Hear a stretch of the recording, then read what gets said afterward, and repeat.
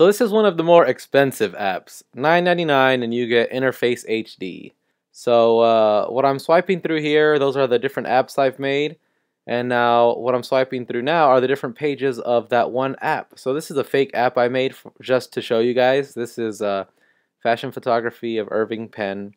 And now I'm scrolling through all the different things you can add to your mockup. Here you can edit photos just by clicking them. You can drag them around or change their origin by the little controllers they have for you. And it's really easy to customize anything. So this was the most important part for me, that you could actually run the app and see what it looked like on a phone. So here, there's a monochrome page, there's the color page, and you can set different things for these photos to do. I haven't set any other buttons besides the bottom tabs. But you can actually run your apps from this interface builder. It's really cool. So here is another app I've been working on. I just want to show you guys that everything's customizable, even the icons on the bottom. You can import your own icons. Here we're gonna make a new one, and you can choose iPhone or iPad. I'm gonna choose iPhone, and I'm gonna call it Test. So we're gonna call this Test, and you make your first page. I'm gonna call it Home. And here on this sidebar, you can look at all the different things that you can add to your mockup. Now these are all things that are pre-built for you. So if you want a button, just drop the button in and name it. It's just easy as that.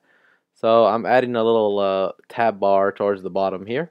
Just make sure that it's aligned right. And the next thing I'm going to add is a navigation bar on top. Now this has a title that we can change. So just tap it to be able to edit it.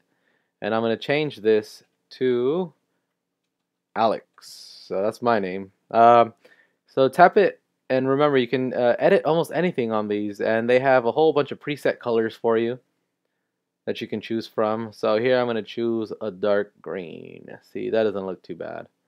And just to show you guys how easy it is to import a photo, I'm going to go to my camera roll, and I'm going to pick my friend's woodblock painting, and I'm gonna add a button for you guys now just to show you how easy that is. So just drag it in, and I'm gonna title this button, and you're gonna see the words pop up there. I'm just gonna call it play, and so this becomes a play button, and it's really easy to resize these kinds of things and to center them. There's a whole bunch of rulers and stuff.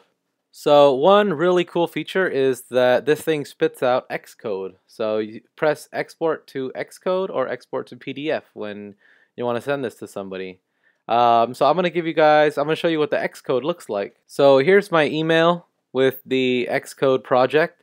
So you just open up your Gmail, download it, and here I've got it running on a simulator. So this is the one I made to show you guys. This is the Fashion Photography app. And you can use it just like you did on the iPad. You can click through the pages and check them out.